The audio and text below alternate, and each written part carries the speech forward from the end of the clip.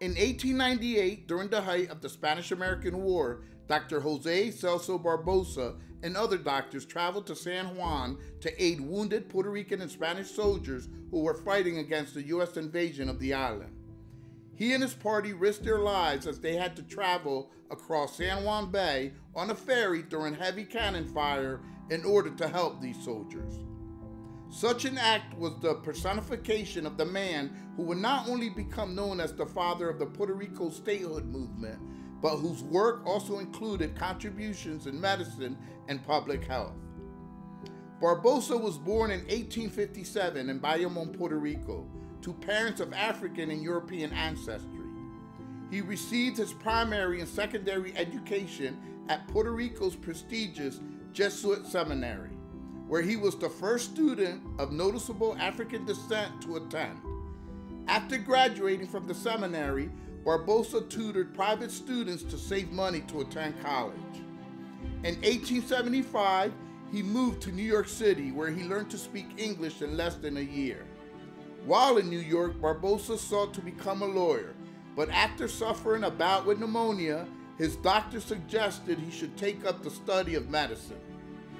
Initially, he attempted to enroll at the College of Physicians and Surgeons, which became Columbia University Medical School, but was rejected due to being of noticeable African descent. However, he did not give up and eventually enrolled successfully at the University of Michigan in 1877. He graduated as valedictorian of the class of 1880, becoming the first Puerto Rican to earn a medical degree in the United States. Shortly after, he returned to Puerto Rico, which was still a colony of Spain at that time, and he set up a practice at his native town of Bayamón. However, the Spanish authorities refused to recognize his medical degree because it came from the United States.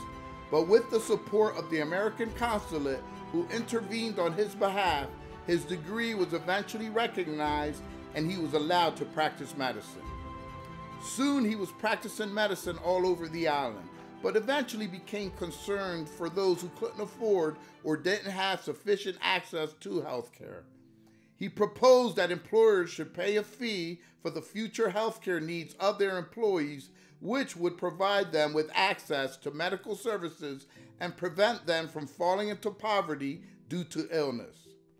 This was a very innovative idea at the time, as there was no public health system or social security in Puerto Rico under the Spanish colonial rule.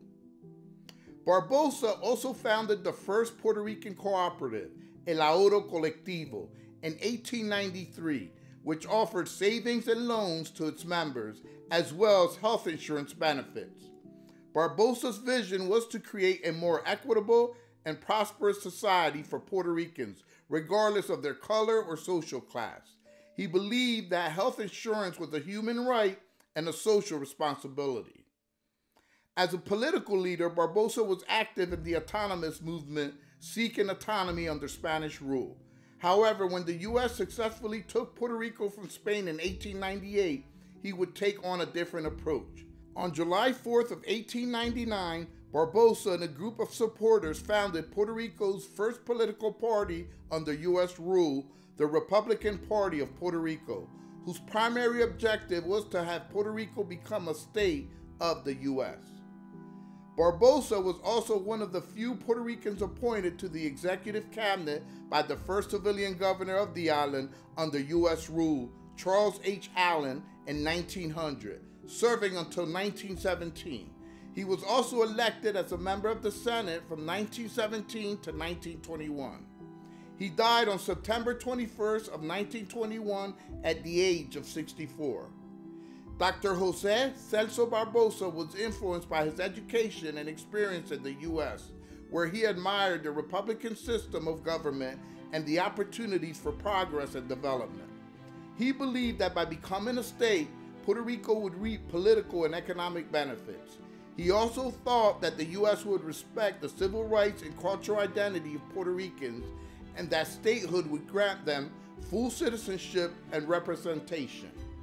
Today, his legacy is honored and respected by most, even those of different political beliefs, and his birthday is an official holiday on the island. Let us know what you think in the comment section below. Help us to spread this video by sharing. Don't forget to subscribe and turn on the notification bell for more videos.